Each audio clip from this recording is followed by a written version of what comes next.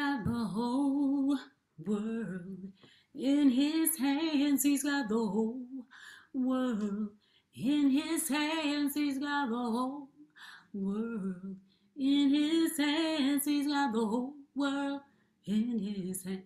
Oh, hello. I didn't realize my artist had arrived. Welcome. My name is Nerissa Long Milton, but you can call me Miss Riss. I heard that you wanted to know how I got started writing poetry and short stories. Do you want to know the truth? The whole truth? And nothing but the truth? All right, I'm ready to tell it. You see, when I was a little girl, I had a bookshelf that went from the ceiling all the way to the floor. It was about this wide and it was filled with books. I read every one of those books. Anything I could get my hands on, I would read. My dad, he would share literature and introduce us to some of the great authors. We would all gather around Mommy and Daddy's office and listen to poems or take part in reading Shakespeare or the Bible. Or we might ask Daddy to read us some of his poems or short stories. He was a writer, a speaker, a principal, and a preacher. He was everything. And storytelling with my dad was so believable. He said he got his storytelling from his dad. But his dad was not even allowed to learn to read or write because of slavery. Can you imagine? That slavery system was not good. Oh, and I loved my fairy tales, especially those by Hans Christian Andersen and Grimm's. You know, tales like Cinderella, Frozen, and The Little Mermaid. Yes, we had those books back then. I thought everyone had books like this. But one day, I asked my dad an important question about my books. Dad, I said, I love my fairy tales, but of all these books, why aren't there any poems or stories about Negro children and little brown girls like me? None of the poems and stories I read say nice things about girls like me. It makes me feel ashamed of myself, and I always mark the bad words out. Then I get mad, angry all over. Why is it, Dad? Don't people like us? That's when Dad said, calm down, my little girl. I'll admit that there are some words that people use to describe us that I don't like either. But please don't get too upset. But instead, you should try to do something about it. But Papa, I said, trying to bring him back to my original question. Why aren't there some really nice books about us? Then he said, that, my little question box, is a very important question. I wonder if I can make you see how important it is. That's when Daddy went into storytelling mode. In the first place, most of the tales and myths you read about were written in other countries like Europe, Africa, and Asia. Naturally, those authors would tell about children, fairies, and legends from their own countries. These were handed down by storytellers through the years until someone was smart enough to write them in a book. Then, when the printing press came along, books were printed and sent all over the world. That is how some of them found their way into our library and onto that big shelf. But we in America have very few tales of our own. You see, our country is young compared with other countries. The early American settlers were so busy getting settled in America that they didn't have time to go around collecting myths and writing tales. And if they had, they probably would have written stories about the countries they came from. And so, my dear, you would still be looking for poems and tales about Negro children and little brown girls. Then Daddy got to the moral. He always had to have a moral of the story. The opportunity remains for someone else to observe our children and record our own poems and stories.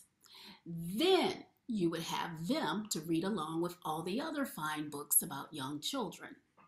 And other children here and in other countries could read about you and know the truth about you. Then he asked me a question. Why doesn't my little girl plan to be the one to tell the stories and write the poems? Think about it. There has to be a beginning, he said. Right then and there, this little bookworm decided that the author in me was the author for the job. I spent hours and hours writing the poems and bringing them to Mom and Dad for approval, one by one. Everything I saw, I wrote about. This really great literature was kept locked in the bottom of our very tiny treasure chest. But guess what? Somehow that chest got lost or stolen. That hurt. But Daddy said they weren't really lost or stolen, but they were tucked away and sleeping in my heart. Sometimes they would wake up for a short while and I'd start writing them down again. But when Daddy died and then Mama died, I knew it was time to wake up all the poems for good. Daddy would be so proud. And so, my artist friends, that's the truth, the whole truth, and nothing but the truth. I hope this little book of poetry finds its way into your hearts. Most of the children written about are real people, and I know them personally. You will find that all children, red, yellow, black, brown, or white, are all similar and all are important. Most of all, thank you for creating illustrations for this poetry book. Did you know it was always a dream of mine to have a picture for each poem?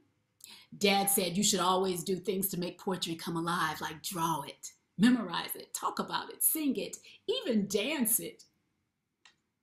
Did you know my sister Audrey was an artist and that she drew a couple of pictures for the book too? See? This is so magnificent. I love how this story started over 150 years ago, and now you are adding your strokes and imagination to it.